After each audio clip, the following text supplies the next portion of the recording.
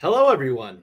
Welcome to Navigating Business, a business podcast hosted by the U.S. Pan Asian American Chamber of Commerce, also known as USPAC, brought to you through the Community Navigator Pilot Program, or CNPP, by the U.S. Small Business Administration, or the SBA. For those of you that are not familiar, my name is Saint Hung, the founder CEO of Universal Processing, one of the national spokes under the USPAC for CNPP. Join me today as your host in this podcast where we hear from Asian American and minority business owners who share their experiences, their backgrounds, their struggles, and ultimately their trials and tribulations, as well as their stories of success. Today, we will be joined by a very special guest, the Western Chapter board member and CNPP consultant of the USPAC Western Chapter. And I have the absolute pleasure and joy of being joined by Mr. Porter Wong himself. Welcome, Porter.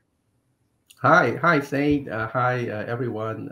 Thank you for the kind introduction. I'm always, got overrated. And it's my pleasure to have a chance to talk to you today. Yes. Mine as well to have this discussion. And you are not at all overrated. We've spoken face to face. I've had the pleasure to have some in-depth discussions with you about business.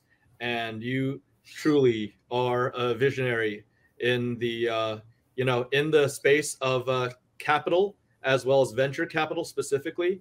So we're going to get into that. But before we do, why don't we hear about the man behind the man with all this sagacious wisdom? Can you share with everybody a little bit of your background? Because everyone has an immigration story. What's yours? Oh, my immigration story is that I remember. Okay, my situation is a little bit different.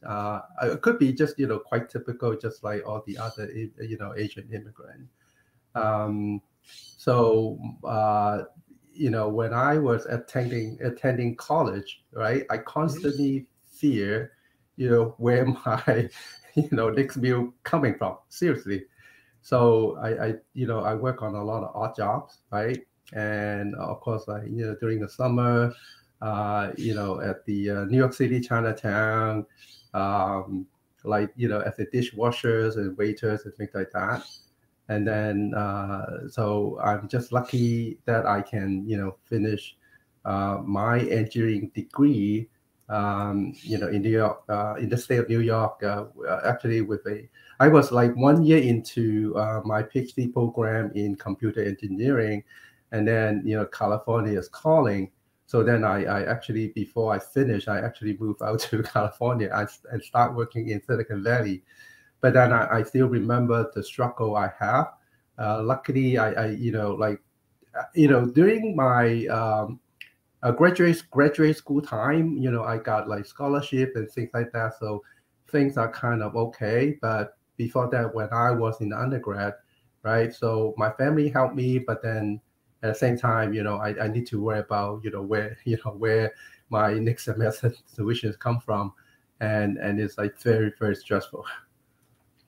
I hear you. I hear you completely. That fear of not knowing when your next meal is coming from, that fear of how do I pay my tuition or how much in student loan debt am I going to get into? It's a very popular topic these days, but, people of our age, we experienced it as well, and we figured out a way to overcome.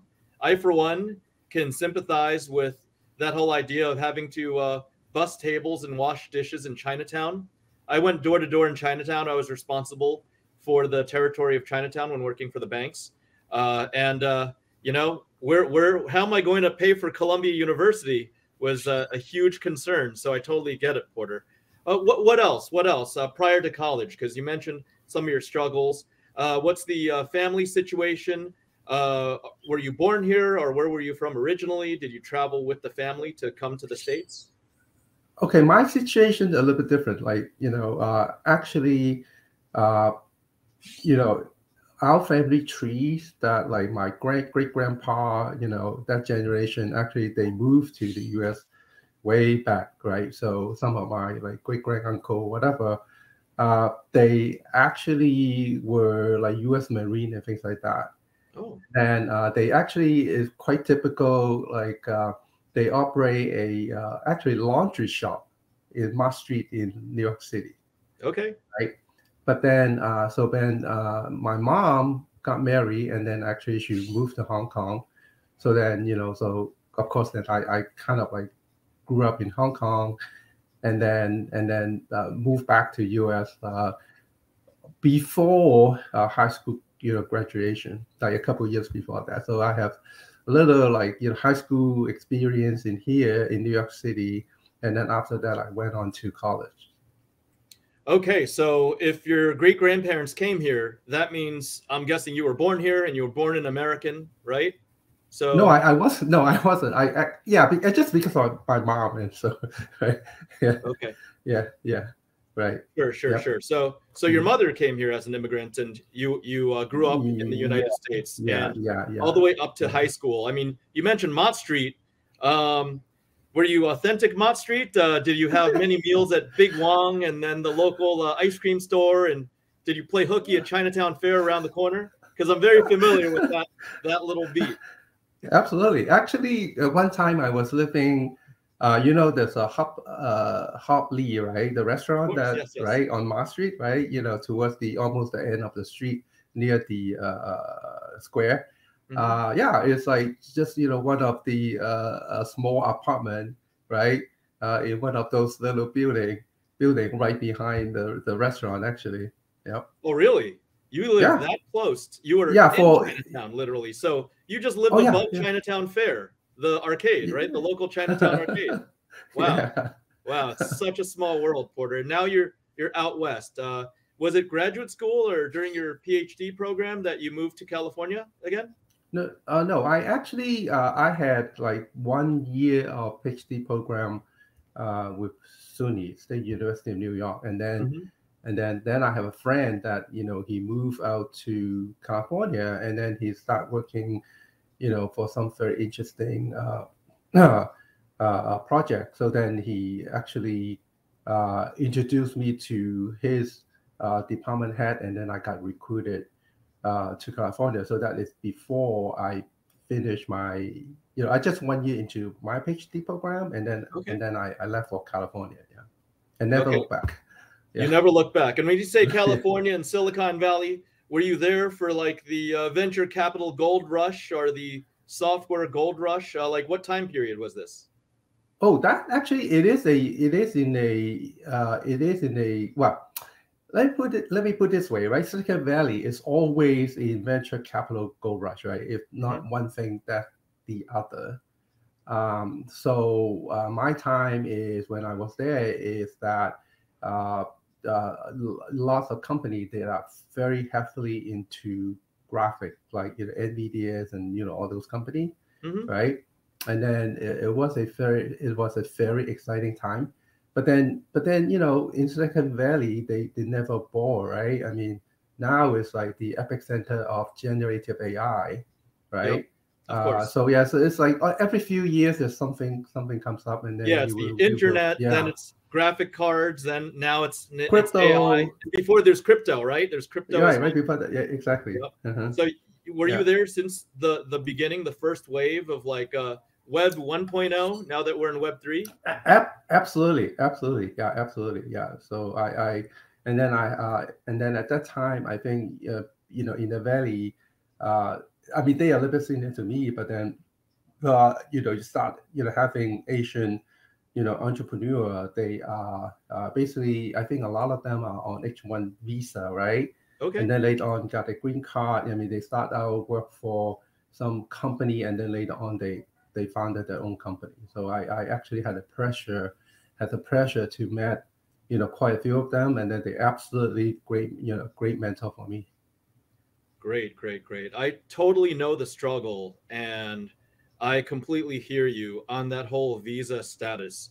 Now versus any other time, it is hard for a new immigrant to get a piece of the American dream, and that really correlates to my fundamentals about what I'm trying to do at my main organization, UP. So I completely hear you. These days, it's something like 1 year to even apply for the H-1B visa. And then if you're lucky, maybe you get 3 years of time to prove yourself and have a working visa. That's just for the ability to work in this country.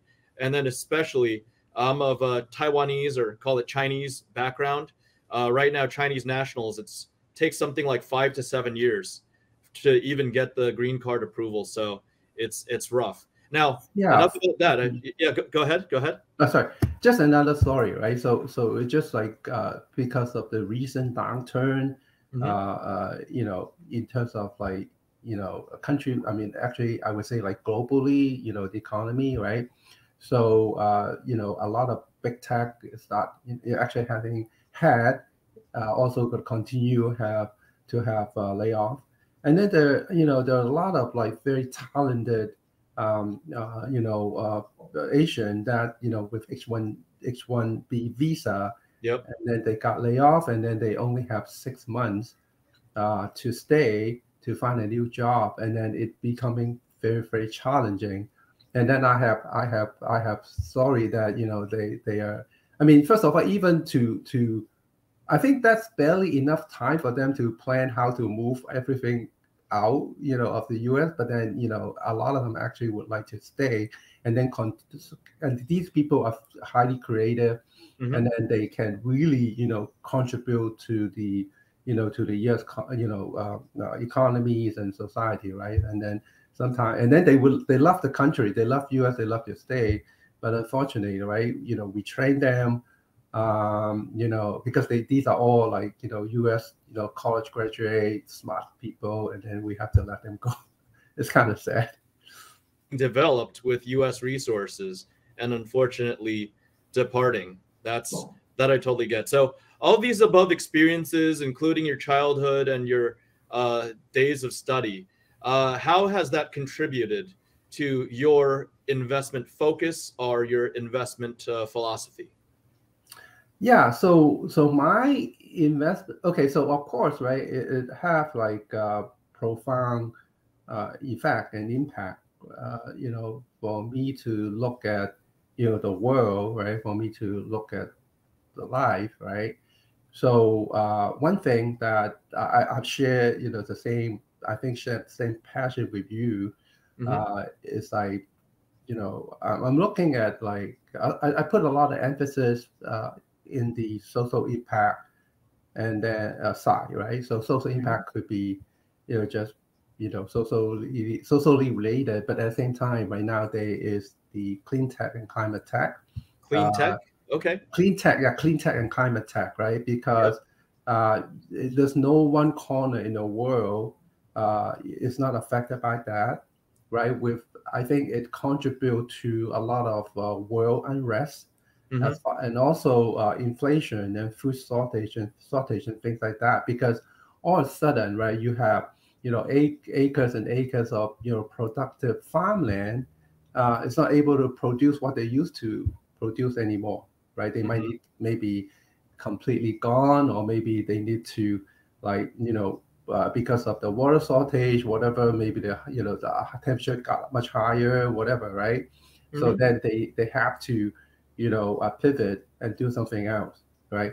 So therefore, so for me, it's like how I mean, even today, so for investment, it's always like two sides, right? One is what I call the Main Street business, right? So somebody, let's say, they start a restaurant, and then they run a very successful restaurant business, and then they looking into franchise, right? They run a profitable business.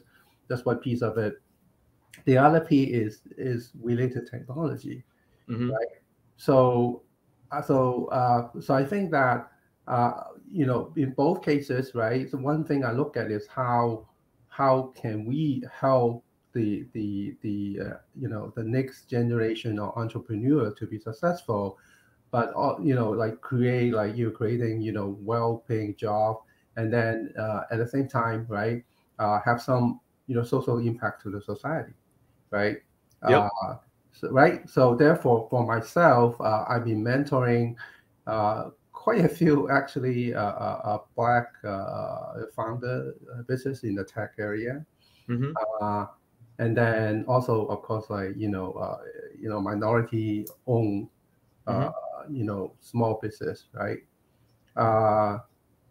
So, so basically this is, I mean, these are my focus at the same, currently, but it doesn't mean that I don't work with anyone, right? So I basically work with everyone, but then for myself, I kind of like, like would leaning towards to like, try to take care of all those companies that they are underserved, or, the founders that are underserved or disadvantaged.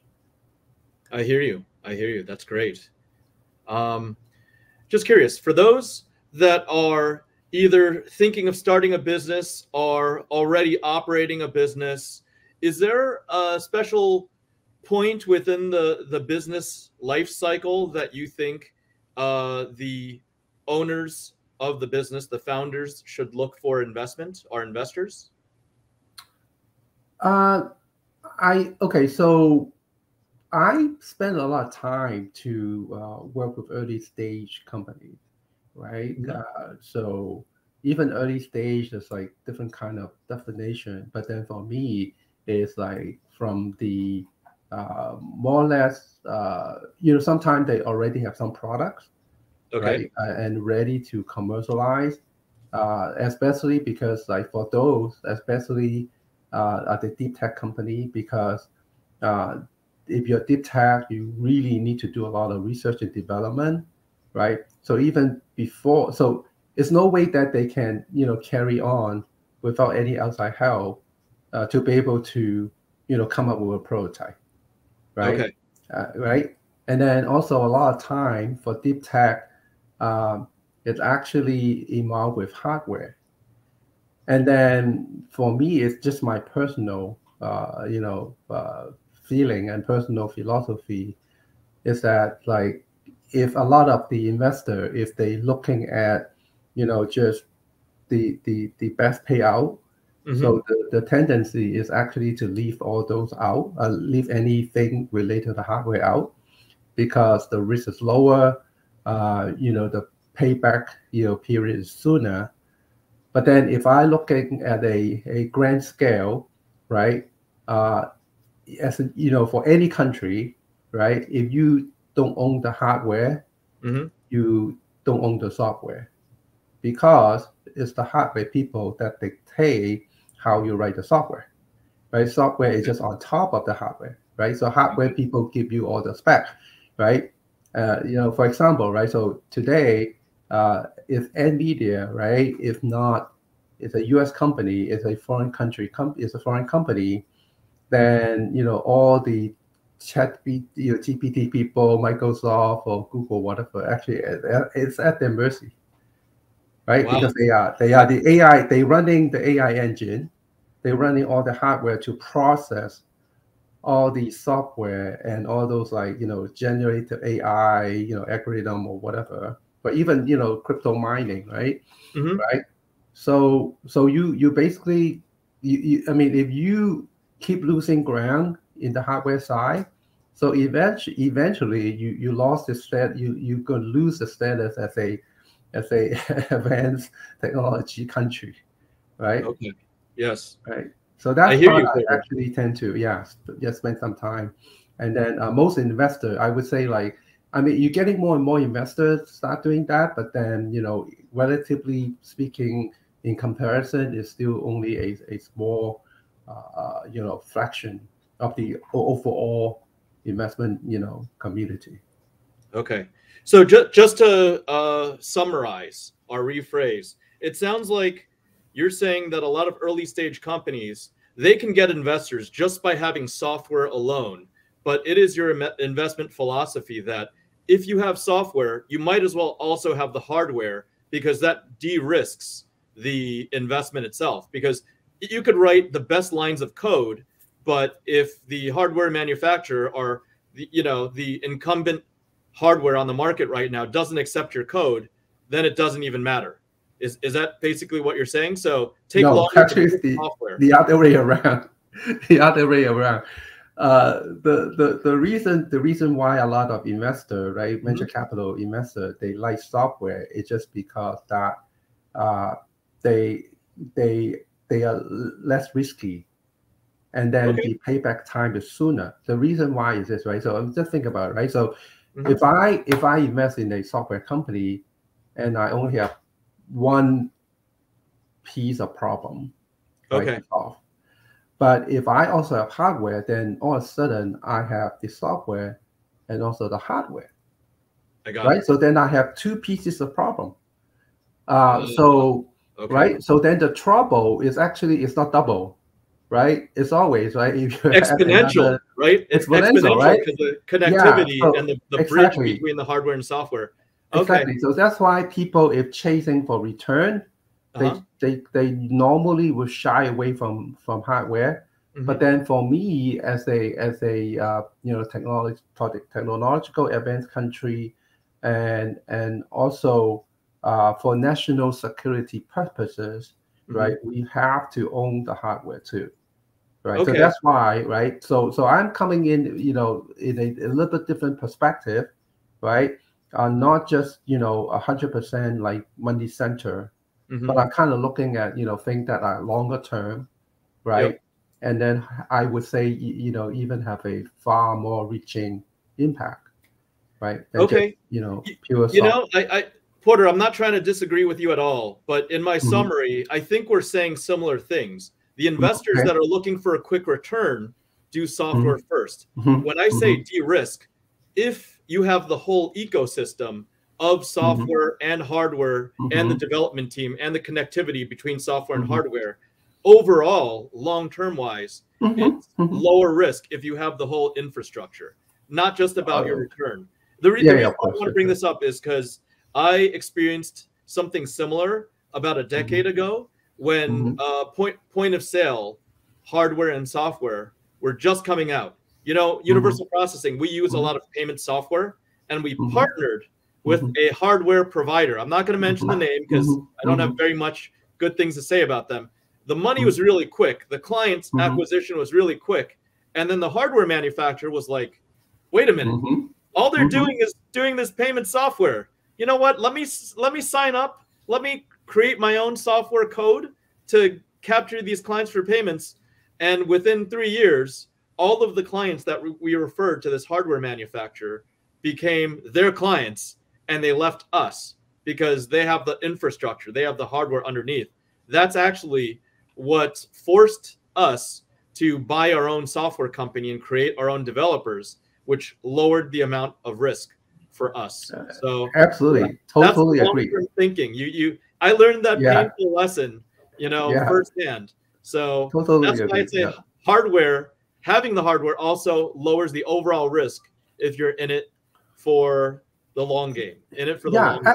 Absolutely. So in a way, if you look at all these like big tech right now, right, actually they all have a pretty significant piece of hardware in the company or product mix.